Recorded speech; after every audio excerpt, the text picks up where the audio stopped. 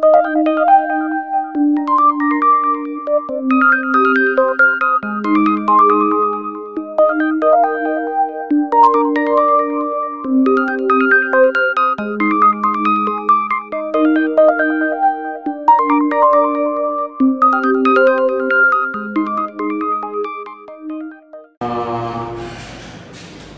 কেউ যদি 1 2 3 4 এই চারটা ডিজিটের সমন্বয়ে সংখ্যা তৈরি করা যাবে ফ্যাক্টোরিয়াল 4। আমি এবার বলতে চাই এর যোগফল কত হবে। যোগফলটা হবে, তো যোগফলটা আগে বলে দিচ্ছি।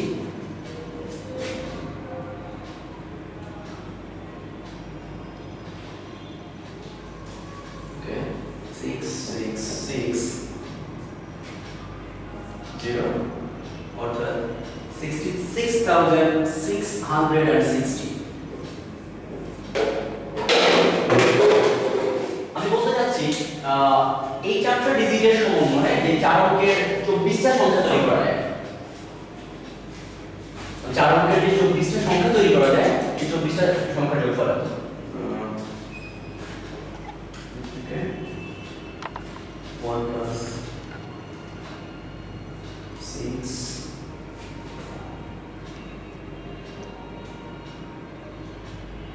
66,000। এত বেশি কি হবে বলছো? আচ্ছা হ্যাঁ আমরা দেখতে পারি কি আসলে কয়টা হয়। আমরা একটা কাজ করব, আমরা কয়েকটা নাম্বার ধরব 1 2 3 4 1 2 3 4 1 2 4 3 1 1 3 2 4 1 3 4 2 1 4 1 4 2 3 1 4 3।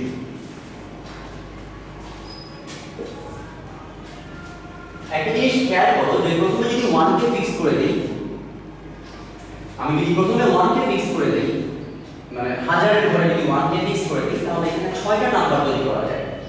এর বেশি পসিবল না, কোনোভাবেই এর বেশি নাম্বার তৈরি করা পসিবল না। 6টা নাম্বার একদম একটা নরমাল যুক্তি দিয়ে প্রুফ করতে পারো যে কেন 1 ফিক্স করে দিলে 6টার বেশি নাম্বার পসিবল না। I think simple. আমি যদি এখানে 1 কে ফিক্স করে দিই, তাহলে আমার হাতে ডিজিট আছে 3টা আর ঘর আছে 3টা। 3টা ডিজিট কে ইন্টারচেঞ্জ করার অপশন হচ্ছে ফ্যাক্টরিয়াল 3 6। তাহলে 1 কে যদি আমি এটাকে ফিক্স করে দিই, আমি বাকি 3টাকে জাস্ট ফ্যাক্টরিয়াল 3 6 ভাবে ইন্টারচেঞ্জ করতে পারি। 6টা নাম্বার তৈরি করা পসিবল যাদের প্রথমে 1 আছে। একইভাবে আমি যদি প্রথমে 2 কে ফিক্স করে ফেলি, আমি যদি 2 কে প্রথমে ফিক্স করে ফেলি, আবার আমি এখানে 6টা নাম্বার পাবো। আমি যদি এখানে 3 কে ফিক্স করে ফেলি প্রথম ঘরে, আবার আমি 6টা নাম্বার পাবো। আমি যদি প্রথমে 4 কে ফিক্স করে ফেলি, আমি এখানে আবার 6টা নাম্বার পাবো। তাহলে আমার 24টা নাম্বার হিসাব হয়ে যাচ্ছে। এবার আমি নাম্বারগুলোতে যোগ করব, এই নাম্বারগুলোতে যোগ করতে চাই। আমি নাম্বারগুলোতে যোগ করতে চাই। আমি যোগ যদি করি, আমি যদি এই হাজারের ঘরের নাম্বারগুলোতে যোগ করতে চাই, আমরা জানি হাজারের ঘরে 1 থাকবে 6 বার, 1 থাকবে 6 বার। সিমিলারলি হাজারের ঘরে 2 থাকবে 6 বার, কারণ 2 কে এখানে ফিক্স করেও 6টা নাম্বার তৈরি করা যায়। তাহলে হাজারের ঘরে থাকবে 1 যোগ 2 যোগ 3 যোগ 4 যোগ করছে 1 যোগ 2 যোগ 3 যোগ 4। এই প্রত্যেকটা কতবার করে থাকবে? 1 থাকবে 6 বার, 6 না হলে আমরা ফ্যাক্টরিয়াল 3 বার। কারণ এইখানে 1 থাকতে পারে ফ্যাক্টরিয়াল 3 সংখ্যক বার, কারণ 1 কে ফিক্স করে দিয়ে বাকি 3টার মধ্যে ফ্যাক্টরিয়াল 3 সংখ্যক বার ইন্টারচেঞ্জ পসিবল, ফ্যাক্টরিয়াল 3 সংখ্যক নাম্বার তৈরি করা পসিবল, 6টা নাম্বার তৈরি করা পসিবল। সিমিলারলি 2 3 4 এর একই কথা প্রযোজ্য। এই হচ্ছে এই হাজারের ঘরে যে ডিজিটগুলো আছে ওদের সাম। যেহেতু হাজারের ঘরে আছে, এখানে লিখতে হবে 10 টু দি পাওয়ার 3 হাজার। আমরা যদি একটু ভালো মতো চিন্তা করি, তাহলে দেখবো যে এবার শতকের ঘরে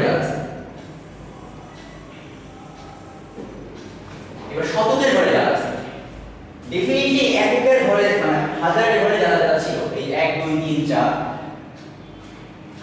শতকের ঘরে ভরে গেছে। অ্যাকচুয়ালি আমরা আগে एग्जांपल দেখেছিলাম, ছোট एग्जांपल এককের ঘরে যারা যারা ছিল, এককের ঘরে 1 2 3 ছিল, যারা যারা ছিল ওই অন্যান্য ঘরে একই জিনিসগুলো আছে। অ্যাকচুয়ালি সিমেট্রি সিমেট্রি কথা না বলি তো শতকের ঘরে যারা যারা আছে, শতকের ঘরেও এই একই জিনিসগুলো আছে। শতকের ঘরে যারা যোগফল এত হবে গুণন যদি শতকের ঘরে 10 স্কয়ার প্লাস দশকের ঘরে যারা আছে, দশকের ঘরে একই জিনিস থাকবে, ওদের যোগফল এত ইনটু ফ্যাক্টোরিয়াল 3 গুণন into the power 1 প্লাস এককের ঘরে প্লাস ঘরে এককের ঘরে প্লাস ঘরে একই জিনিস থাকবে, 1 যোগ 2 যোগ 1 2 3 4 মানে থাকবে। এবং প্রত্যেকে ওইখানে 6 বার করে থাকবে, মানে ফ্যাক্টোরিয়াল 3 বার থাকবে। এখানে 10 টু দি পাওয়ার 0 চাইলে লিখতে পারি, কোনো দরকার নেই। এককের ঘর বাইরে সংখ্যা 1 লিখতে পারি এককের ঘরের জন্য। এবার আমরা এখানে দেখা যায় এই যোগটা করতে চাইলে কমন নিতে পারি, 1 plus 2 plus 3 plus 4 into factorial 3 uncommon থাকতেছে 10 square 10 cube plus 10 square plus 10 to the power 1 plus 1। এটা অ্যাকচুয়ালি একটা গুণোত্তর ধারণা বা জিওমেট্রিক সিরিজ। আমরা এটার সামটা এখানে লিখতে চাই, তো আগে পরে বলি 1 plus 2 plus 3 plus 4 into factorial 3 into এবার 10 এর পাওয়ার গুণকে আমি আগে পরে করে লিখতে চাই, মানে গুণোত্তর ধারণা এভাবে লিখতে শুরু করি, এভাবে লিখতে ভালো লাগে 1 plus 10 plus 10 স্কয়ার। দেখা যাচ্ছে আমরা যদি ওই ডিজিটগুলো ইউজ করে যে সংখ্যাগুলো হয় তাদের সামেশন বের করতে কি আছে এখানে, এখানে হচ্ছে sum of the digits, sum of the digits, যে ডিজিট যারা ছিল তাদের সাম পাওয়া যাচ্ছে, কারণ প্রত্যেক জায়গায় ওই ডিজিটগুলোই আছে, ইনটু মানে sum of the digits মানে কি, sum of the digits ডিজিটগুলোর যোগফল। আর এই ফ্যাক্টোরিয়াল 3 মানে হচ্ছে প্রত্যেকটা ডিজিট কতবার করে রিপিট হবে, আর এটা সিম্পল যে প্রত্যেকটা n - 1 ফ্যাক্টোরিয়াল বার রিপিট হবে। আচ্ছা, number of digit minus 1 factorial, এটা একটু বোঝার চেষ্টা করি যে ফ্যাক্টোরিয়াল 3 মানে, কারণ খুবই সহজ, যদি 1 2 3 4 চারটা ডিজিট থাকে, যদি চারটা ডিজিট থাকে আমি বলি 1 এই হাজারের ঘরে 1 কতবার আসতে পারে, তাহলে 1 কে যদি এখানে আমরা ফিক্স করে দেই, এই বাকি তিনটার মধ্যে ফ্যাক্টোরিয়াল 3 বার বিন্যাস হতে পারে। যদি এখানে চারটা ডিজিট না থেকে 1 3 5 1 2 3 4 5 6 ছয়টা ডিজিট থাকতো, আমি যদি প্রশ্ন করতাম 1 হাজারের ঘরে কতবার আসতে পারে, হাজারের ঘরে না সরি এখানে আমরা ওকে এককের ঘর নিয়ে কাজ করি, এককের ঘরে হাজারের ঘর আমরা একটা ঘর বলতে পারি 1 দশক থেকে এককের ঘরে এই ঘরে 1 কতবার রিপিট হবে। তো যেহেতু 6 অঙ্কের সংখ্যা আমি এখানে 1 ফিক্স করে ফেললাম, বাকি পাঁচটাকে এই পাঁচটা জায়গার মধ্যে ফ্যাক্টোরিয়াল 5 উপায়ে বিন্যাস করা পসিবল, ফ্যাক্টোরিয়াল 5, তার মানে এককের ঘরে 1 রিপিট করবে ফ্যাক্টোরিয়াল 5 বার। আসলে 1 কেন, আমি যদি এখানে 2 কে ফিক্স করে ফেলি, এখানে 2 কে যদি ফিক্স করে ফেলি তাহলে এখানে আমাদের 1 আছে, এই বাকি পাঁচটাকে এখানে ফ্যাক্টোরিয়াল 5 বার বিন্যাস করা পসিবল। তাহলে এককের ঘর হলো, দশকের ঘর হলো যে কোনো একটা পজিশনে একটা ডিজিট কতবার রিপিট করবে, এটা হচ্ছে number of digit minus 1 factorial, মানে চারটা থাকলে 3 ফ্যাক্টোরিয়াল, পাঁচটা থাকলে 4 ফ্যাক্টোরিয়াল বার রিপিট করবে গুণন। আর এইখানে অলওয়েজ একটা জিওমেট্রিক সিরিজ পাওয়া যাবে, এটা কিন্তু খুব সহজে বোঝা যায় কেন অলওয়েজ জিওমেট্রিক সিরিজ পাওয়া যাবে, বিকজ এককের স্থানে মানে হচ্ছে 1 গুণ হয়, দশকের স্থানের জন্য 10 গুণ হয়, শতকের স্থানের জন্য 110 স্কয়ার গুণ হয়, হাজারের স্থানে 10 কিউব গুণ হয়। ডেফিনেটলি অলওয়েজ আরেকটা গুণোত্তর ধারা পাওয়া যাবে, ওই গুণোত্তর ধারাটার সাম,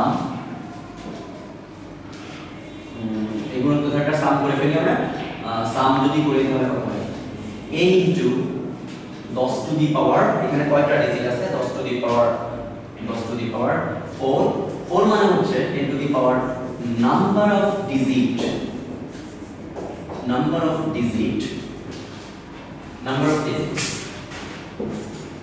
কারণ এখানে কতগুলো নাম্বার থাকবে, যদি 4 অঙ্কের সংখ্যা তৈরি করি বেসিক্যালি এখানে 4টা থাকে, 5 অঙ্কের হলে 5টা, তাহলে এই গুণোত্তর ধারাতে কয়টা টার্ম থাকবে সেটা হচ্ছে নাম্বার অফ ডিজিট।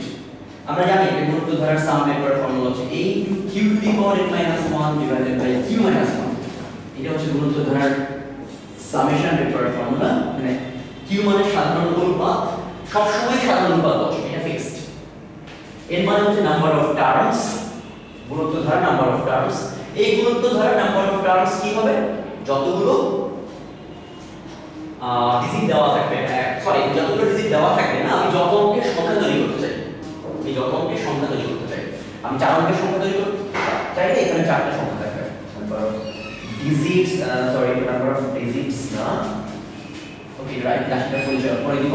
আমি এটাকে নাম দিলাম 10 to the power r or something. r মানে হচ্ছে কত ডিজিটের সংখ্যা তৈরি করছে, -1 divided by q minus r, তাহলে 10 minus 1। আর এর পরিচয় আমরা এখানে লিখে দিই, r মানে হচ্ছে এখানে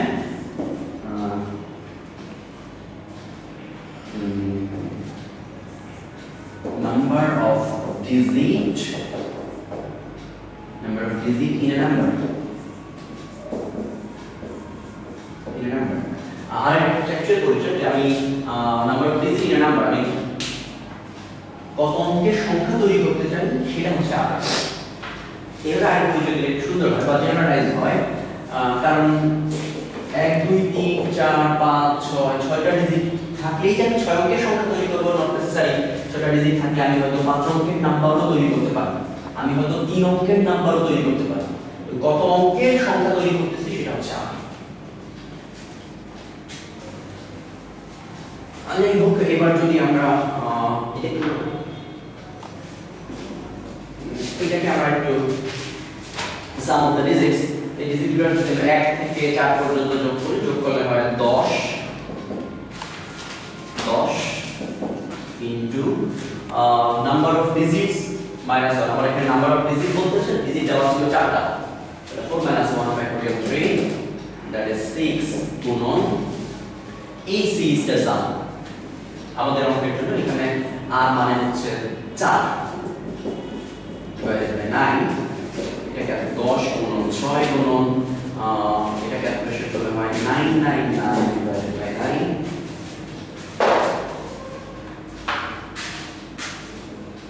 সরি 10 গুণন 6 গুণন। এখানে একটা চিন্তা করার বিষয় আছে, এটা হচ্ছে এই টাইপের প্রবলেমগুলো যে অলওয়েজ এখানে দেখো যে ক্যালকুলেশন করলে 4টা 1 পাওয়া গেছে, এবং এই ফিগারটা অলওয়েজ আসবে, মানে তুমি 4 অঙ্কের যদি সংখ্যা তৈরি করো 4টা 1 পাবা, 5 অঙ্কের সংখ্যা তৈরি করলে 5টা 1, 10 অঙ্কের সংখ্যা তৈরি করলে 10টা 1, যত অঙ্কেরই সংখ্যা তৈরি করি না কেন ততগুলো 1। এটা কেন হয় খেয়াল করো, যে গুণোত্তর ধারাতে যে তুমি n অঙ্কের সংখ্যা তৈরি করবে 10 to the power n, 10 to the power n মানে হচ্ছে একের পরে 10টা শূন্য, সেখান থেকে যদি 1 বিয়োগ করে দাও, 1 বিয়োগ করে দেখো তুমি অনেকগুলা 9 পেয়ে যাচ্ছ, রাইট?